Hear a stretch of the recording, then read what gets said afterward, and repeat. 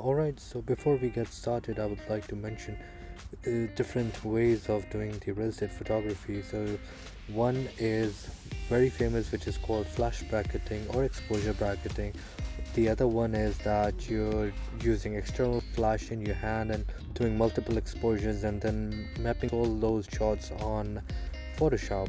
And the one I'll be showing you today is the technique which I normally use in daily day-to-day photo shoots for the real estate. This one is that I'm normally shooting on camera flash, and as you can see, one of the most important thing when you're doing real estate photography is always shoot on RAW, because it allows you to play with your image to the maximum extent, because it reads the maximum data and it allows you to do the different variations in your photo. So always keep this in mind when you're doing real estate photography. You have to shoot, whether you're doing multiple exposures, if you are doing flash bracketing or exposure bracketing, or you plan to map the pictures on Photoshop later.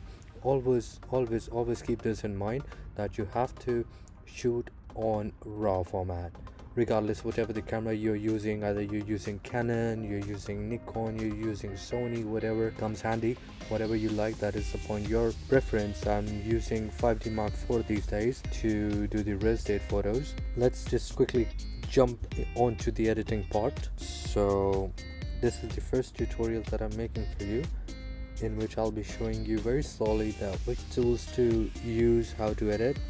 I will be using the tools very slowly so you can have an idea of what exactly I'm doing to the photo, and I will also be showing you the before and after results. So let's just get started with this photo.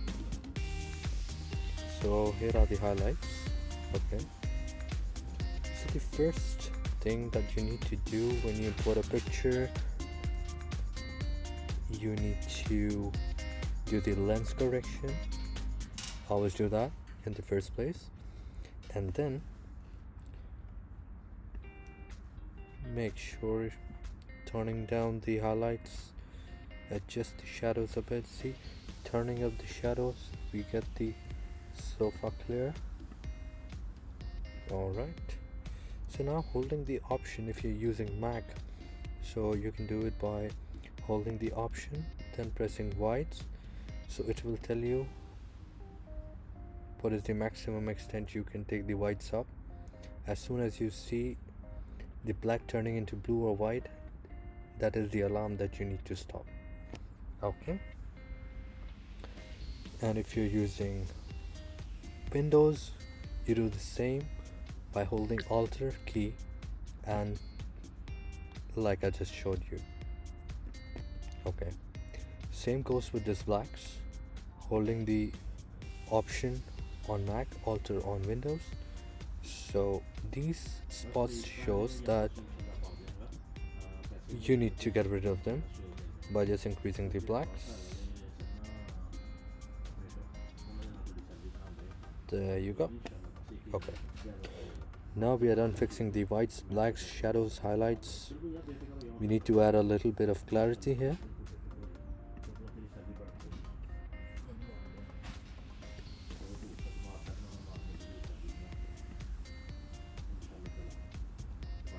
Shadows again, as much as you like. Now as you can see, the blue sky outside the windows, we need to make this prominent, and also we need to get rid of this yellow rooftop. So the best way to do is pick up the color picker, go to this yellow roof, click on it. You see, it turned, the yellow is vanished from the roof and the walls.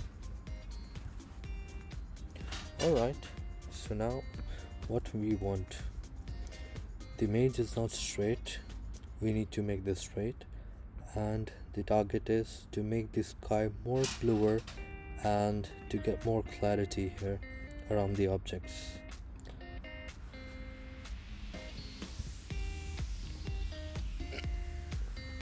Here is our hue, saturations, luminance.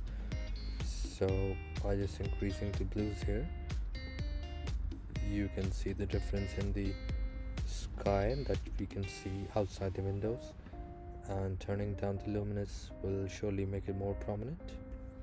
As you can see, the magic just happened here. And if you think that this area needs to be more brightened up, you can select this shade, hold it down like this with your mouse or a trackpad, and then turn up the exposure a little bit, so you get this there brightened up. Now this area needs to be brightened up, so we take the circular mask tool and raise the exposure a bit. There you go. All the areas that you feel the need to be brightened up, you can use this circular marquee tool and expand as per your requirement, and just turn up the exposure in the selected area and you will see the magic. Now, as I mentioned earlier, we need to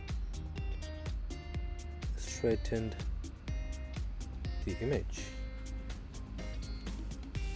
We can do it many ways. We can also try these options. This one did.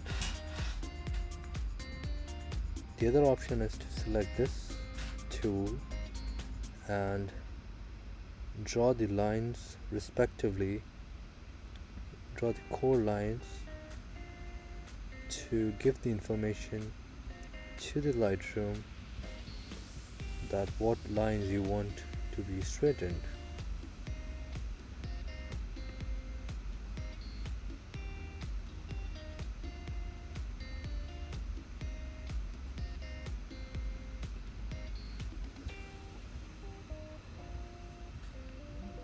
You can easily drop to 4 lines like this, but in these 2 lines I'm good.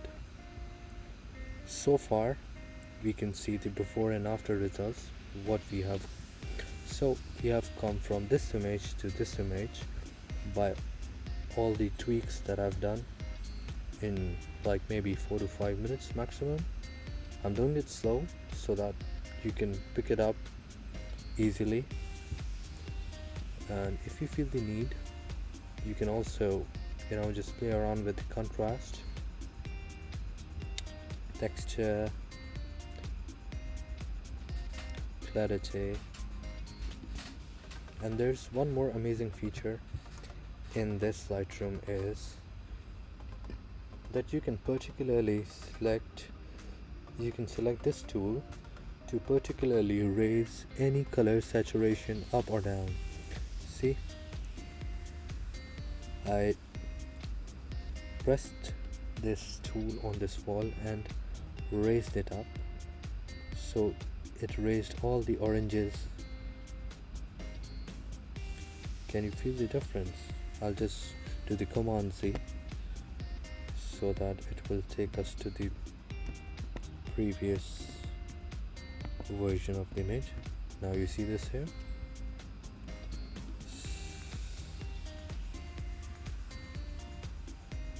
I'm rolling my track bar by holding this tool here. It is giving me saturation here, so we are getting the true colors of everything. So yeah,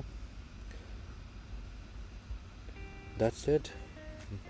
My image is ready. I don't need to do anything else. I'm happy with the results. I hope you are too. And here is the before and after of this image. You can see the difference, the clarity.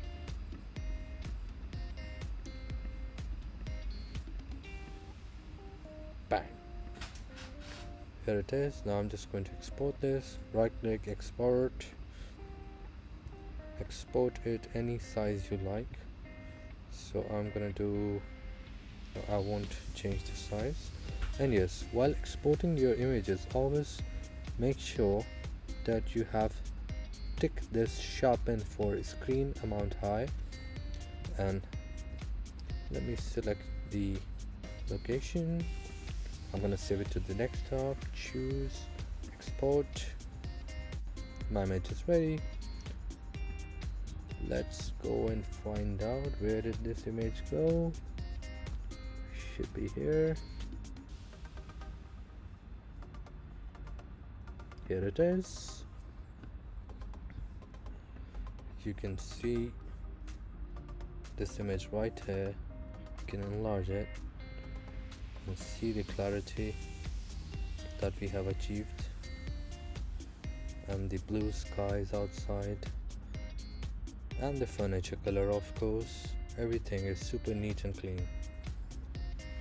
Thank you so much for watching. Hopefully I'll be sharing more videos regarding photography and editing.